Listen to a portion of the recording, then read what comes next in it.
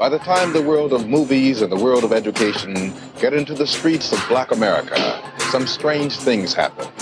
Because what history and the movies have told the black man is that he's nobody unless he joins the white world. That is not true. Do not believe that. That is dead wrong. They don't discriminate against me because I'm a Christian. They're discriminating against me because I'm black. I grudge them on, you know. I threw him a fight for black liberation. And him a one true warrior. Them I want to try to stop him. But them can't stop the man. Them can't stop Raheem Shabazz. That's why anytime me want to listen to revolutionary liberation vibes, me tune into Necessary Blackness Podcast. Me not into them little yaga podcast them. I be your Necessary Blackness me rock with. Anytime me want your true warrior talking. Lord God. Check out MCJ, musicculturejournalism.com. Hip-hop is a global movement, reaching all aspects of music, culture, and journalism. MCJ is the premier destination for culture-driven video and editorial content around the country. Check out musicculturejournalism.com. Log on today. Elementary Genocide provides a critical expose of mass incarceration, the war on drugs, and the connection between slavery, capitalism, and the prison-industrial complex. Visit our website at www.elementarygenocide.com. Now available, Elementary Genocide, the School to Prison Pipeline. Elementary Genocide 2, the Board of Education versus the Board of Incarceration. And the newest release, Elementary Genocide 3, Academic Holocaust. Log on today to purchase your very own 3-set docuseries. Wingy Apparel is the latest fly and revolutionary streetwear to hit the market. Wingy is the outfitters of freedom fighters everywhere. Wingy is a Swahili word that means abundance. No one has ever gone broke by giving. So if you have it in abundance, sharing is better than receiving. Follow us on Instagram at Wingy Apparel. That's at WINGIAPPAREL. Peace and Black Power family, this is your host, Raheem Shabazz, and we are here for another episode of Necessary Blackness Podcast. And today, family, we have a special guest in the building, and her name is Maria Richards. And Maria Richards is a marketing strategist with over 15 years, family, of corporate and freelance experience in copywriting, marketing, automation, and media buying. She's also the owner of Management 24 and serves as vice president of the board of directors for the Mobile area of the Black Chambers of Commerce. So, family, let's welcome Maria Richards. Maria, how are you? I'm good, Rod. Thank you so much for inviting me to be a part of this. I'm excited. Absolutely. Now, before we get started, I got to ask you, as a dear friend of mine, how are you dealing with this coronavirus and everything that's going on? Well, I mean, I'm actually coping pretty well, to be honest with you. I've been spending a lot of time reading and also just writing and really focusing my time on achieving some of those things on the to-do list. So I'm actually doing pretty good. Business is doing well. I mean, a lot of business owners are eager to get these marketing and communications out to their audience. So business is doing well. So, yeah, I mean, honestly, I'm coping pretty good with the quarantine thing. Now, the operative word that you said is business is doing very well. For a lot of people, including myself, I have to be honest and admit, business has not been the same. But It's manageable. And one of the things that you said on your Facebook, and a lot of people gravitated towards that post, is that you mentioned that we should all emerge from this epidemic with a new skill set, a new stream of income, and a new attitude. So my question to you is, what are some of those skill sets that we can acquire in these troubling times that is recession-proof, that we can always rely on in a time of distress, economic turmoil, and so have you? Sure. So one that comes to mind for sure would be trading options. So I have a colleague who is an affiliate partner of mine, and he does this full time. The myths of, you having to have 4 and 5 figures to invest as an options trader, you actually can start with just a few $100s. So options trading would be one. Another one, which isn't necessarily an investment vehicle in the traditional sense, more or less of an investment in yourself, which in my opinion, an investment itself is the gift that keeps giving. And that is to learn a new language. When you learn a new language, Ra, it opens up the world of opportunity for you. So if you want to learn French, if you want to learn Spanish, just imagine the job opportunities, the places that you can visit, the communities that you can assist, even here in the United States as a translator.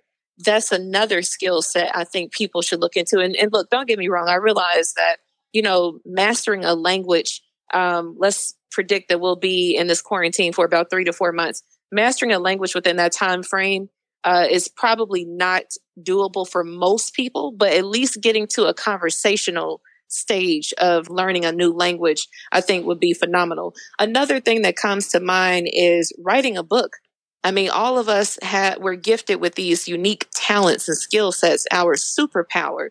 Now is an excellent time to go ahead and write a book, sharing your experience, your knowledge, your expertise with the world, and putting it on Amazon. What will it hurt? You know what I'm saying? Amazon is a global company. People are still buying things on Amazon. So it doesn't hurt anything. So those are just a few of many, many, many. I could go on for probably hours, but those are just a few that really come to mind at this moment, Rob. So we got option trading, we got learning a new language and writing a book. And I think those are skill sets that each and every one of us can acquire. And that is something that no matter what, we're going to always rely on communication. In times like this, no one stops reading. In fact, I think more people are reading at an alarming rate than ever before. Absolutely. You hit the hammer right on the head of the nail, man. That's so true. Now, my next question, right? I wrote a Facebook post, right? And pretty much what I was saying was that capitalism will not survive this global level of extinction like threat, and a new model of doing business will emerge. What do you think about that statement, and what does the future look like for Black entrepreneurs? Because in my humble opinion, it's never going to go back to the same. We're going to have to emerge to something better and beyond what we previously was experiencing, or it's going to be worse than you can even imagine. But I'm optimistic that the future for Black entrepreneurs is probably going to emerge more so. What are your thoughts? Well, I think that I do believe that we're going to see a different version of capitalism, right? I think that corporate greed will probably make a turnaround. It will be forced to, because here's the thing about Black people in particular. I firmly believe that we all have an entrepreneurial gene within us.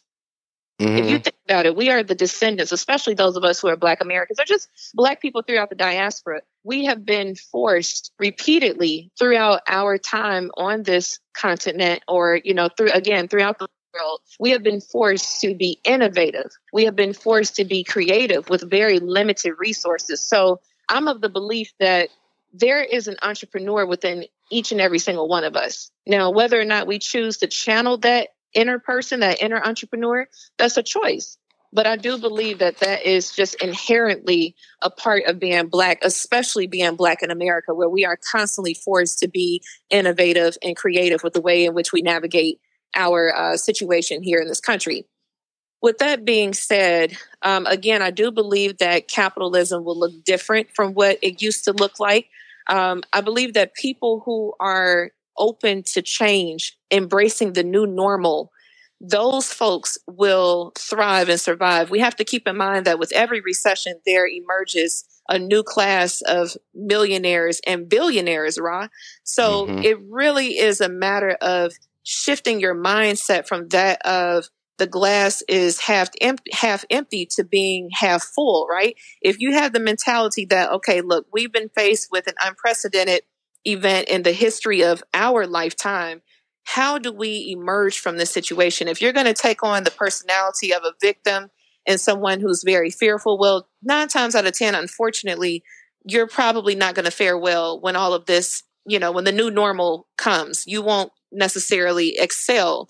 But for those of us who have the mentality, we have the confidence, and we are open to embracing the new normal, and then not only embracing it, but in some shape or form, pushing it, right? Pushing forward the new normal, we are going to do just fine. And I think that the bottom line, what this has taught us is just how insignificant we are as human beings, whether you're white, black, Asian, Hispanic, whatever you are, how insignificant we are when it comes to Mother Nature. I mean, Mother Nature is going to move on with or without us, but here we are, depending upon it, and now being forced to sit still and really reassess and reevaluate our contributions to the planet.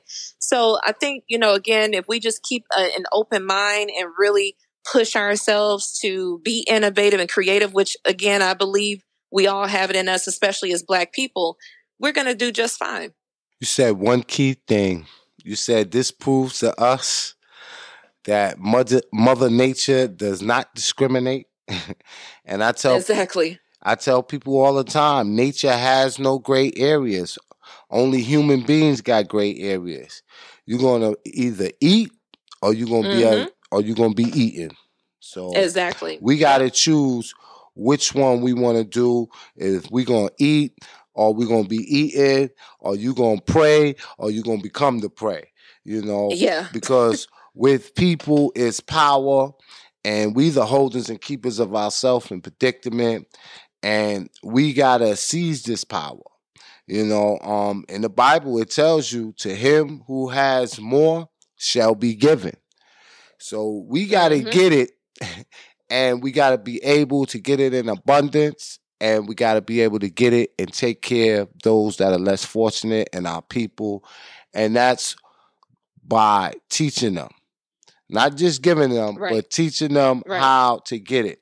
Now, earlier, you talked about being an entrepreneur and how Black folks, we have this entrepreneurial spirit and we make things happen out of nothing.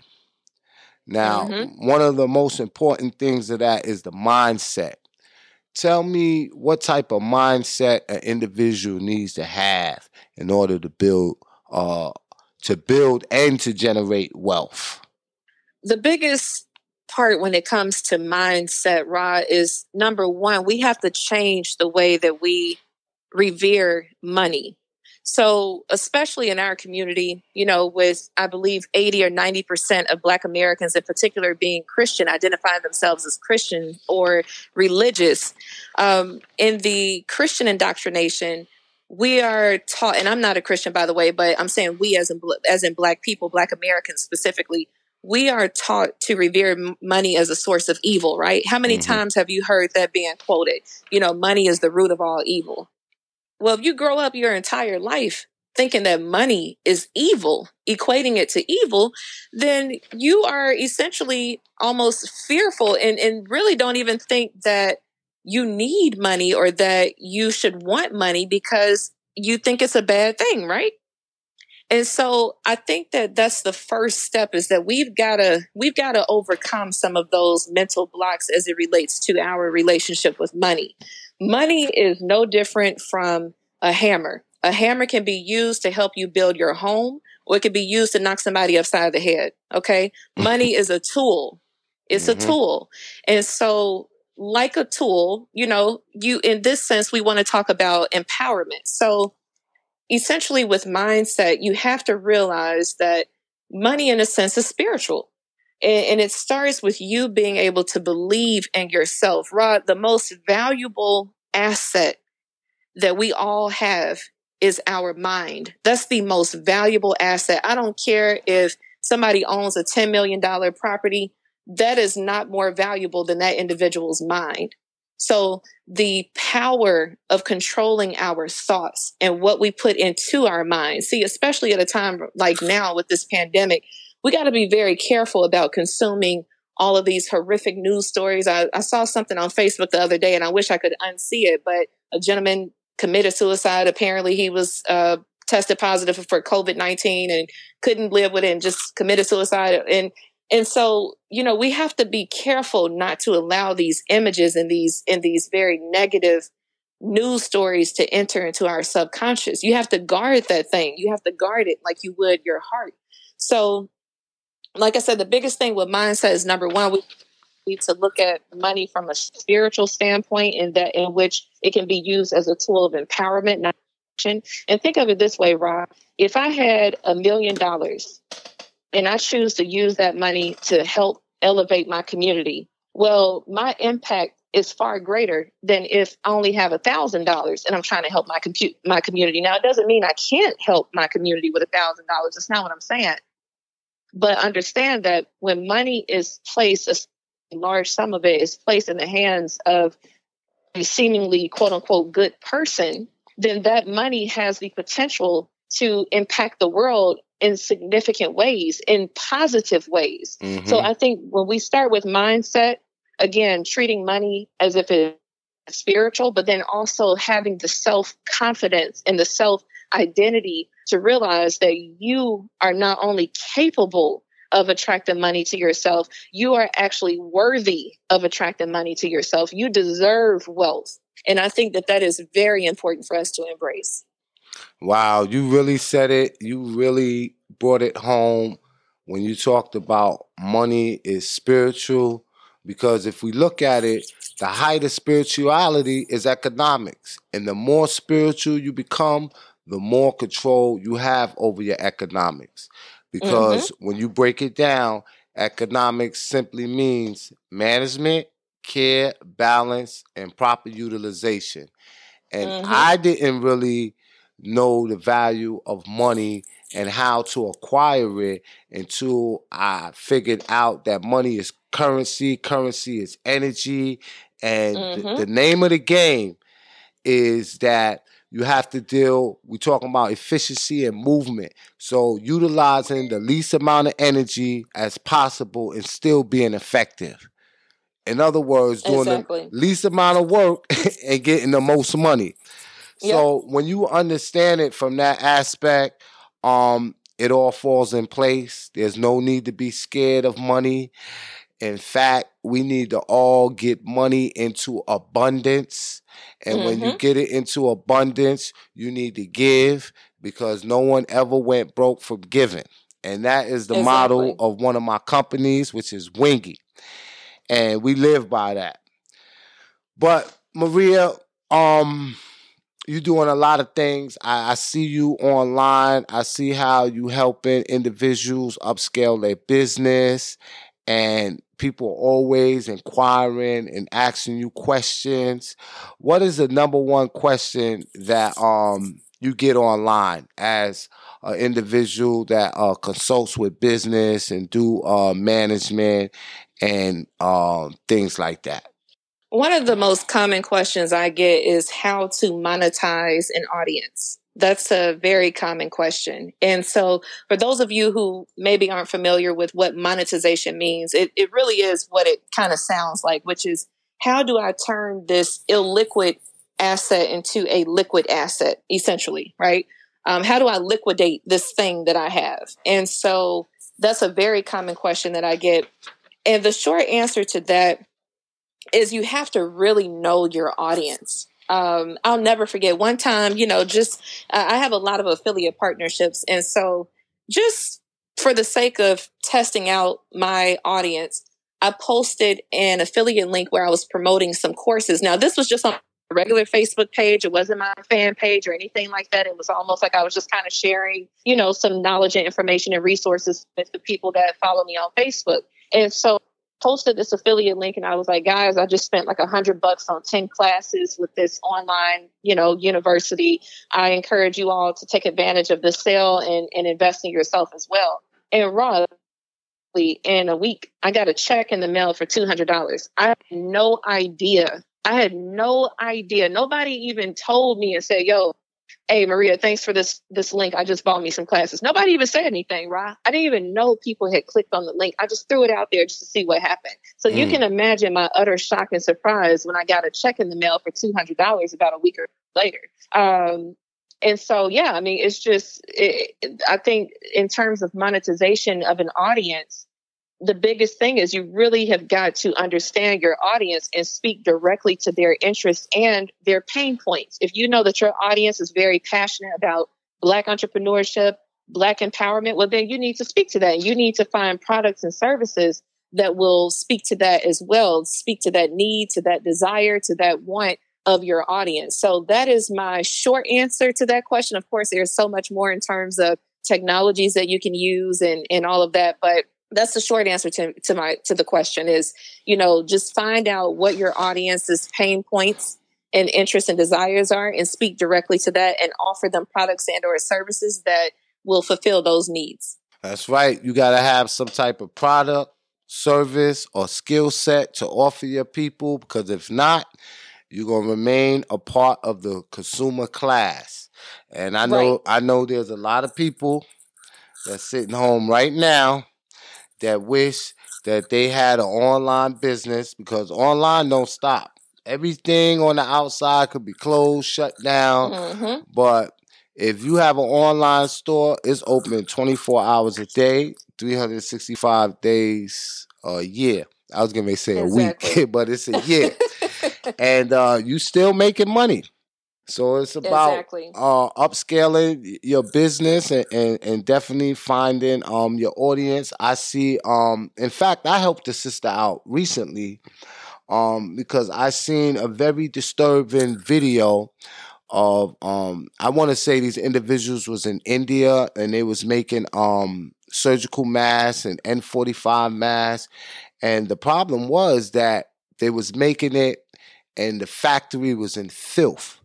And you seen the guy they didn't look like they had the best hygiene, and one was digging in his nose, And I'm like, wow, you can get infected with a mask if you buy one of these. Right. And I told everybody to support this dear sister who was taking African cloth, the Dinka symbol and the Kente cloth, and she was making these masks and putting the filters in them. And you can refill the filters, and the sister had it down pat. By the end of the day, she had to make at least 10 to 15 sales. It was about 30 comments. And that was just from me seeing something, knew that there was an individual that was able to fulfill a need of the people. And she used her entrepreneurial spirit to put that out there. And we gravitated towards that. So it's basically what you were saying, They got a saying, if you build it, they will come. If you build it, they will come. And you know what, Rod, to add to that really quickly, honestly, you don't even have to have a product or service. If somebody else has a product or service that you believe in and is effective, you can sell that person's product or service, make your money on a commission. So that's another thing to consider. Maybe you don't have the time. You're just not interested in creating your own thing. Maybe you don't want to trade your time for dollars, whatever it is. You don't even have to worry about trying to create your own products or services, because you can just be an affiliate partner for somebody else. That's right. Another business model that I'm very privy to. You're right. Let me tell you, if it get too hard for me, I'm going to call her back up, say, listen, I can help you sell everything in the inventory. That's what I'm saying. Hey, what's my cut right here? But yeah, so Maria, don't wait, do it now. Hey, I'm too busy. I got my hand in the pot of a lot of different things. So but I said if it get too bad. But listen, I wanted to ask you, right, as the vice chair of Mobile Area Black Chambers of Commerce, right? Mm-hmm. What is your duty and responsibility, and because I know they got a Black Chamber of Commerce in every locale, major city, county, state. Mm-hmm. what is the job of the Black Chambers of Commerce, and how do they help, and can they help Black entrepreneurs? Yeah, so I'm gonna start with the latter part of your question, which is what is the function of a Black chamber? So I can't speak for all Black chambers because all of us operate differently, obviously according to the community's needs. But more specifically, the Mobile area Black Chamber of Commerce, what we're focused on is educating, empowering, and encouraging Black businesses in Mobile. So what that looks like is, now this goes into the former part of your question, which was, what is my responsibility as vice chair of this organization? So my responsibility as a board member and executive committee leader of this organization is to ensure that we are living up to those three foundations of education, empowerment, and encouragement for Black business owners in the city of Mobile. And what that looks like is we host a number of seminars and webinars and all sorts of workshops and trainings to help Black business owners either become better with customer service or monetize more of their assets, or just get a broad overview of some business processes such as CRMs and social media systems and things like that they can use to expand their business. I would highly encourage anyone, no matter where you are, if there's a Black chamber or even just just your regular chamber, because Mobile has a regular chamber as well, a regular quote unquote Mobile area chamber of commerce, which has been around for over 100 years. But I would encourage you, wherever you are, to always join your local chamber, always, because the chamber is essentially a nexus for like-minded individuals. And there are a lot of resources that flow through a chamber of commerce. For example, government entities typically consult with chambers when they're getting ready to bring new business to a city, right? Governments typically consult with chambers when there is extra funding to help local business owners. So no matter who you are, where you are in the world, if there is a local chamber of commerce in your community and you're interested in trying to get your business out there, or you just want to get a firmer understanding of how business works, I strongly encourage you to join your local chamber, no matter where you are. So that's it. I mean, and obviously, of course, as vice chair, one of my primary responsibilities as well is to increase membership. So, we do that again by being present. Just last hosted a 4-day webinar series. It's titled Mindset, Mastery, Monetization.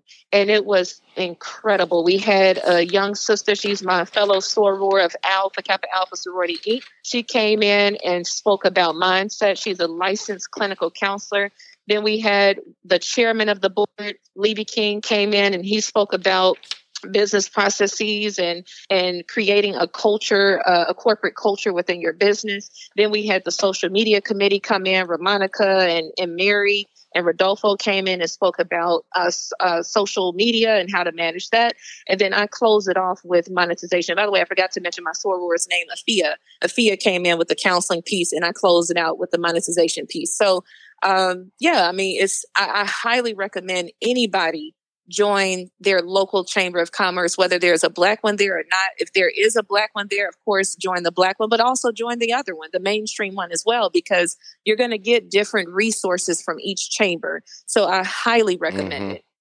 So all that information that you just let us know about, that was given to those that was members of the chamber? So we actually opened this one up to members of the community at large. So you didn't have to be a member of the chamber to take advantage of the webinar series we had last week. But what we did, though, is we closed it off. So if you wanted a recording of that 4-day session in full, you had to be a member of the Chamber of Commerce, of our chamber.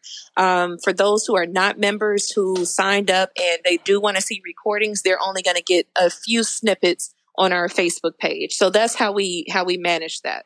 Yeah, so it benefits to be a member. Absolutely. Now, was that the Show Me the Money Modern Day Monetization Strategies with Maria Richard? Was that That's correct. Oh, okay. Yeah, I had seen that post. I thought it was, how everybody, they go on and jump on a live. Because when I seen the post, I was like, all right, I'll follow back and just click on the link and view it. But unfortunately, you have to be a member. All right, I get it. So yeah, Maria, I just want to thank you. Now there's gonna be a lot of people. They're gonna hear this and they're gonna want to know more. They want to know how they can follow you. What are your socials? How can people get in contact with you? Well, I'm actually glad that you asked that question because we are in the process of launching a new platform. It's called theblackինvestor.com. Again, that's theblackինvestor.com. So the easiest way to reach me would be via email at this juncture because we are building out the social media platforms for theblackինvestor.com. Even though we do have a Facebook fan page, it's theblackínvestor.com. I'm sorry, not .com. My apologies. It's Facebook, / the Black Investor, I think online or something like that. And then we do have an IG. It's the_black_investor. So that's our IG. But you can reach me via email at info@theblackինvestor.com. Again, that's info@theblackínvestor.com. All one word, no spaces, none of that. And yeah, feel free to reach out. I love connecting with my people, and let's get it. You know how I know you real about your business, Maria? Because you ain't give out your personal Facebook. You want to talk? You got to go to theblackínvestor.com, the_black_investor. And that's right. Anybody that reach out, y'all better be serious, man, because Maria is one that is about her business in this time of modern day monetization. And we all need to know that and have strategies to upscale our business. So with saying that, Maria, is there anything that I didn't ask you, that I should have asked you, that you want to say in your last closing words? Honestly, Rod, I think we covered all the bases. I would just really like to reiterate to every ear that is listening at this moment. You are the most valuable asset you have. And so don't ever let anybody tell you different. You are the most valuable asset you have. You are worthy of being wealthy. You are capable of being wealthy. And it doesn't matter what your circumstances are. Just keep in mind that you are your most valuable asset. So treat yourself like the king or queen that you are. And make sure you protect your subconscious. Make sure you protect your environment, your peace of mind, and let's get it, man. We're all entrepreneurs. It's in us. It's just innate. We can't help it. So channel that inner entrepreneur. Doesn't mean you have to leave the day job, but channel that inner entrepreneur and let's get it. Let's build. That's right. You heard it here first on Necessary Blackness Podcast. I am your host, Raheem Shabazz, and we just finished speaking to Maria Richards. And she explained to us the importance of investing. And everybody out there should go check out the website, The Black Investor. And her last closing words, she said, you are your most valuable asset. And we know that today because the people that was most disrespected, the individuals at the drive-thru, the local individual at the grocery store is the most important person right now. Guess what? They the only ones that got jobs. Half of America ain't got a job right now. But if you was a cashier at a grocery store or you worked the drive-thru at the McDonald's, Wendy's, even though we don't supposed to be eating that, we don't eat that, you still got your job. A lot of folks ain't got no job, man. But if you got a skill set, you gonna always have a job. Absolutely. If you're your own boss, you're going to always have a job. Even if you had a 9 to 5 and you did hair on the side or you babysit, whatever you did on the side, you still got a job. You just got to know how to upscale that job and monetize it. But we ain't going to give it to you all here. You're going to have to go and visit Maria at theblackínvestor.com. All right, peace and Black Power family. We out of here. Peace.